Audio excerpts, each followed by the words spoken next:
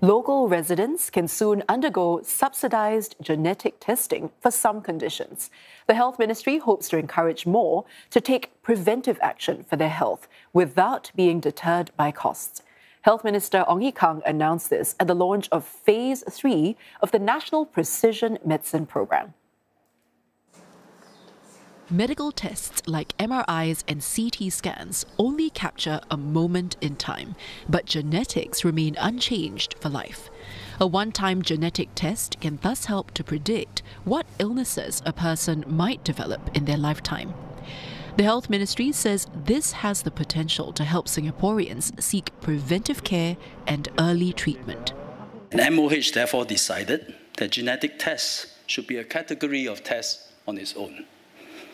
Those proven to be clinically and cost-effective and serve the objectives of an MOH-defined use case will receive subsidies and be eligible for Medisafe use.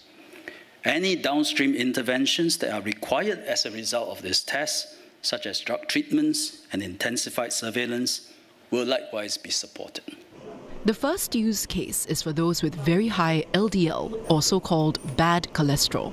This greatly increases the risk of heart disease, even among young people. Since June, over 200 people have consented to have their genes tested for this condition. Singapore is looking to expand this to hereditary breast and ovarian cancer. They are based on ongoing genome sequencing of the Singapore population. The study has entered its third phase, which aims to record the DNA of 500,000 people here. It turns out that when we did our survey of the Singaporean genomes, there were a number of conditions that turned out to be particularly prevalent. Number one, that we could actually intervene early to improve health span, that ultimately when we do the clinical pathway is cost effective. The first one was familial hypercholesterolemia. We think that the second one could fit all of those bills, and that's hereditary breast and ovarian cancer.